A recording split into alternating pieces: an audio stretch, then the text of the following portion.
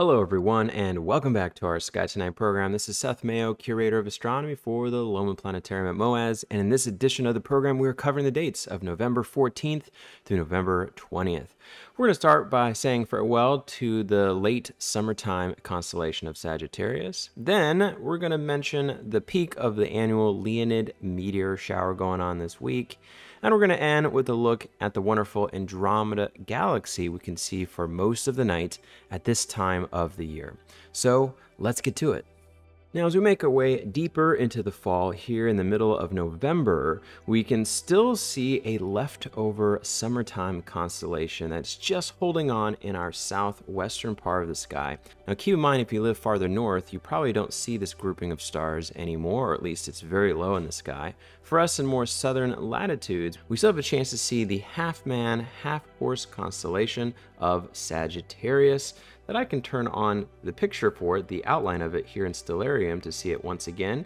Usually I mention the teapot shape right here. There's a handle, there's a lid, and a spout. That's the asterism for the constellation. The rest of it is supposed to form the horse part of the body. This would be actually the torso, or somewhere on the torso of Sagittarius. That's the human side of him. And then his arrow is actually sticking out here, kind of where the teapot is located in this area of the sky. Turning on the picture, of course, gives us a clear view of this constellation from Greek mythology. So it is getting pretty low in the sky, but I just want to mention it because you still have a little bit more time to see it.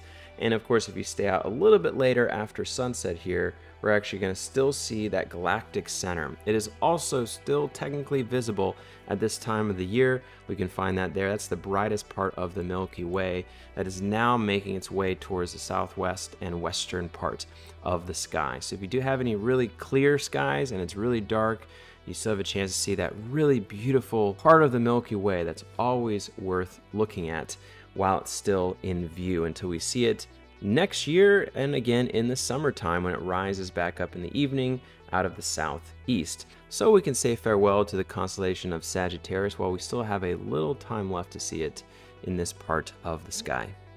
Now, coming up here on the night of Thursday, November 17th, or really the morning of Friday, November 18th, we have the peak of the annual Leonid meteor shower. I love talking about this meteor shower. It's just a great time of year for meteor showers in general. And the Leonids radiate from that famous Greek constellation and one of the signs of the zodiac known as Leo, the lion. And you can see here in Stellarium, it's just rising in the east here. You can see the hook or the sickle of Leo. That's the asterism that forms the head of the lion, just rising. This is in the early morning of the 18th here. So let's turn on the outline of that and turn on the picture. This is a famous spring constellation you start to see kind of in the late night hours at this time of the year. And as you stay up later and later, you'll see Leo rise higher and higher in the sky.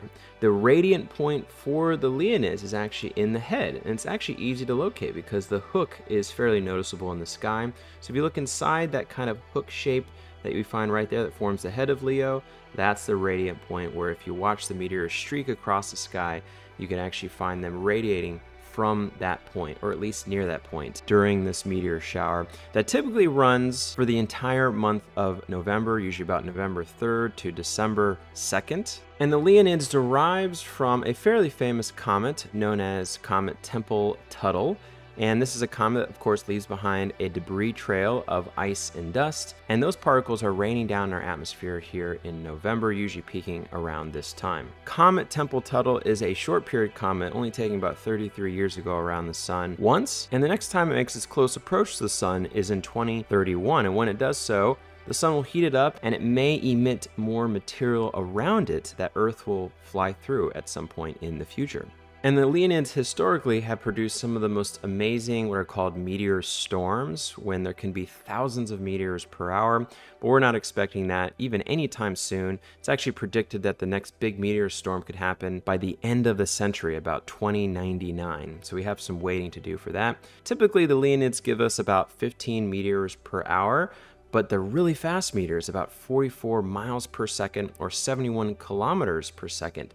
Very, very fast moving meteors. And on average, you get more fireballs from the Leonids, the much larger meteor particles that really shine the sky and have really long tails and streaks across your view. The only bad thing is if you're looking at this in the early morning, which is usually best to view meteor showers, you'll find that Leo will rise higher and higher, and falling behind it is the crescent moon. Now, it's not the largest phase of the moon, but the light pollution from the moon may make it difficult to see some of the fainter meteors streaking overhead. So it might not blot out all of them, but at least some of them, because the moon is still a large enough phase to add a little bit of extra light. But I think that's still a nice view to have Leo and a crescent moon there, and maybe, just maybe, a stray meteor from Comet Tempel-Tuttle streaking overhead at this time of the year, coming up on the evening of the 17th or the morning of the 18th. Around this time of the year, you may hear me talk a lot about a really famous and nearby galaxy to us known as the Andromeda Galaxy. I think it's a well-known name when it comes to galaxies in our universe, and it's a galaxy at this time of year that can be seen for most of the night, which is great. So this is part of a fall grouping of stars, and since it's fall, it makes sense that this would be out in the sky if you're looking more towards the east and really the northeastern part of the sky. So the Andromeda Galaxy is something that's not super easy to see with your naked eyes, but technically it is visible if you have a dark enough sky. It's actually the farthest object you can see with your naked eyes, which can be amazing if you do spot it. If you can't, because I know a lot of us have some light pollution around us, there is a simple way of finding Andromeda, and it's by using an easy to find constellation I've mentioned recently, and that is Cassiopeia, that we find right here. Cassiopeia, as you know, looks like a W in the sky. We'll kind of draw it out here so you can at least see the W shape of this queen sitting on her throne. If you look at kind of the top side of the W right there, it looks like this little triangle right here, but you can think of that like an arrow kind of pointing in this direction. This would be the point of the arrow right there. And if you use that point there and you kind of point in this direction towards the south, that may lead you to this little smudge in the sky. And again, that smudge would only be visible to your naked eyes in a very dark location.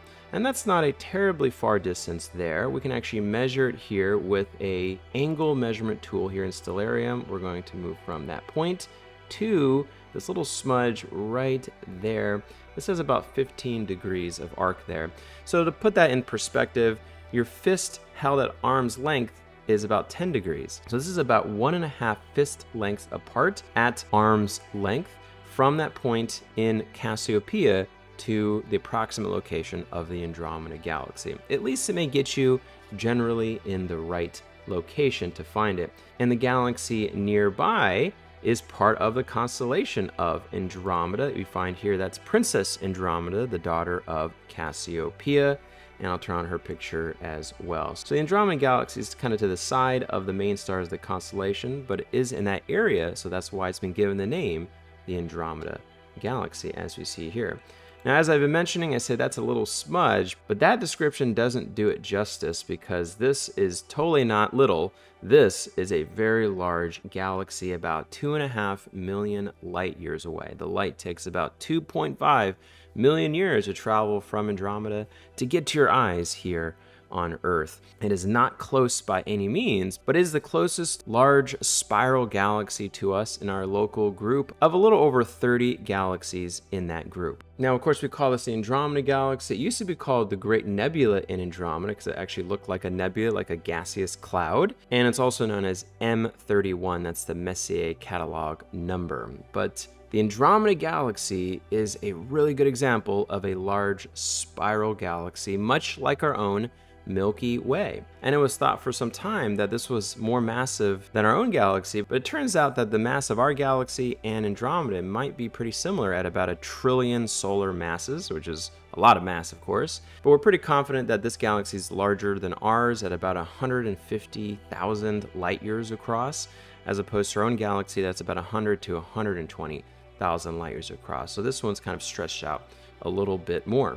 And if you've seen me talk about Andromeda before, I always go back to this amazing image, one of the sharpest images ever taken of Andromeda, and this was captured by the Hubble Space Telescope and released in 2015.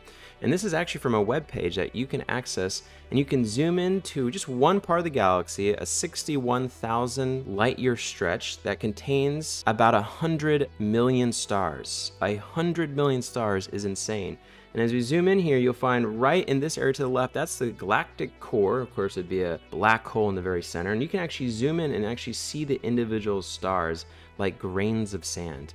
And the stars that are brighter and closer to us, those are stars in our galaxy in the foreground. But the little dots behind them are actually stars in Andromeda. As we sweep across here, we can really see how dense those stars are. The clouds, these arms that hold star clusters, and all sorts of features within Andromeda. The detail here is extraordinary, and I just love sweeping past this, zooming into various sections.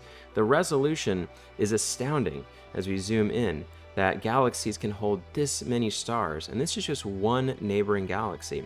As we span across here, you can see those star clusters I was talking about there that can hold very old and a lot of stars in them, and all different colors of stars: red, blue, orange, yellow stars, telling you the different temperatures of them, spread all across the Andromeda galaxy. So that's just one little section of Andromeda. You can really see the amount of objects that are actually there. And if you didn't know already, we're actually getting closer to Andromeda because the Milky Way and Andromeda are on a collision course. Don't worry, it's going to take about 4 to 5 billion years. But at every moment, we're traveling about 68 miles per second closer to the galaxy. That's about 110 kilometers per second. And when that occurs, these two galaxies will kind of blend together, kind of sweep out, and then kind of slowly come back together again in this really powerful and large cosmic dance. And eventually, over time, will form into one large elliptical galaxy. And this is the fate of many galaxies around the universe, as the gravities from these various large islands of stars kind of pull in each other into these much larger galaxies, typically called elliptical galaxies. So over time, our view of this galaxy will get better and better. It'll get larger in the sky, get brighter. But again, this takes a very long time, something that we can't relate to in human lifetimes. But eventually that will occur with Andromeda and our own Milky Way. So this is a great time to possibly take a look at this. Now, if you can't see with your naked eyes, binoculars are great, or a small telescope even. You might see a little smudge with those devices.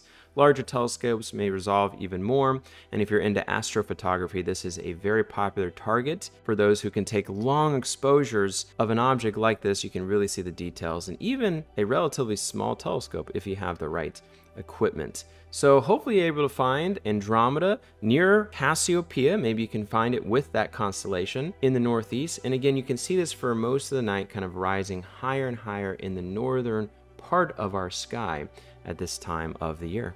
Hey, thanks again for tuning in to another episode of our Sky Tonight program. And if you happen to find yourself in Daytona Beach, please stop by the Museum of Arts and Sciences and maybe catch a show in our Loman Planetarium. We hope to see you around here sometime soon. And please check out our website for more information about what's going on and our various social media channels. We post so much great content from around the museum, as you may already know. So I hope to see you back here again. And of course, happy stargazing.